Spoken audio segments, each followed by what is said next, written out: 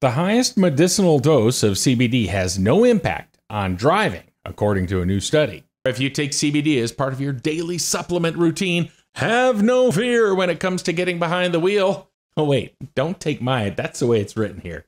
I'm saying ask a professional. Researchers in Australia, good day mate, report that the highest daily medicinal dose of CBD has no impact on people's driving or cognitive abilities. How well do they drive there anyway, I guess is the question.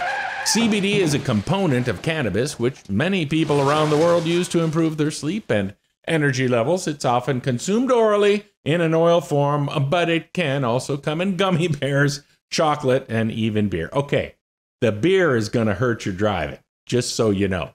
Many countries allow people to drive on CBD as it is not psychoactive and contains less than 0.1% THC, which is the substance that gets people high when they smoke the devil's cabbage. You can check out more info on this and other studies by clicking in the link in the description below and head over to studyfinds.com.